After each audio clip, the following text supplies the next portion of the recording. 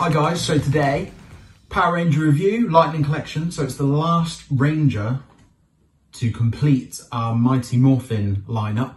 Well, the main core 5 anyway.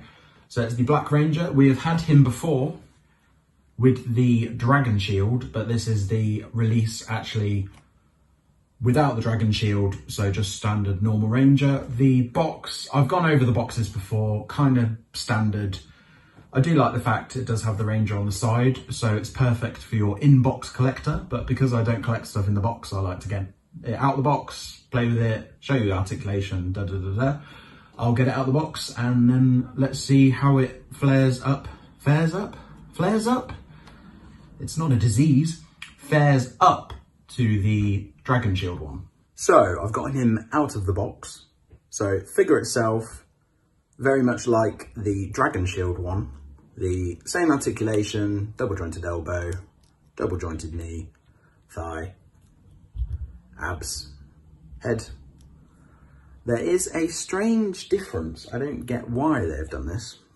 So, the Morpher has red in it on the Dragon Shield one, but they have omitted the red for some reason from the Morpher. I feel like hasbro just, I don't know, they just want to pick a fight with me or something. Why is the red not on there? I just don't get it. I just feel like they want to toy with my emotions, but I don't get why the red's not on there. It's a very simple thing, and I just don't know why it's not there. Just they seem to miss a small bit each time. But figure itself, very cool.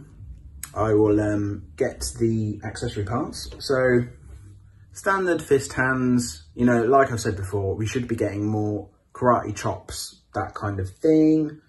The axe is cool, good detail on there, just focus, yeah.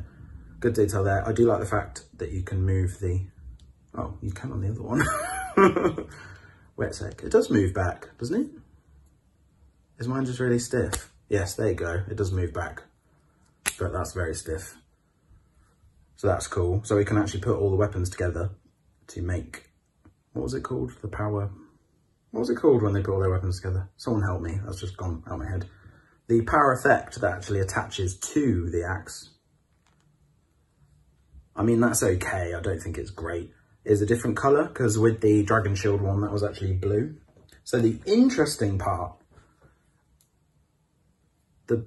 remember when I said in the Blue Ranger review, they need to change this? Well, I don't know, maybe they listened.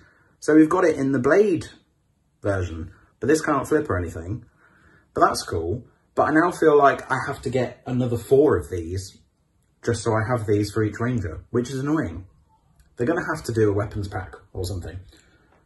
Next, onto the head. It just, it looks like, I mean, what they've done, they've tried to do the braids, how Zack actually appears in season 2, but this is bad. It just looks like someone's taken a doo-doo on his head. Not liking that at all. And I wasn't a fan of the original Zack head that came with the Dragon Shield one, but this one's actually better. And I just didn't think it could get any worse, but this just, no, I just don't like that at all. So I won't be using this one. I'll actually be using this one for my unhelmeted one, because I like to have a helmeted version and an unhelmeted, but just on Mighty Morphin, because if I got 2 of every Ranger they've come out with, it just would be completely broke and have no money for any other figure lines. But that head's actually better. So I just find that very strange that they can't seem to get that right.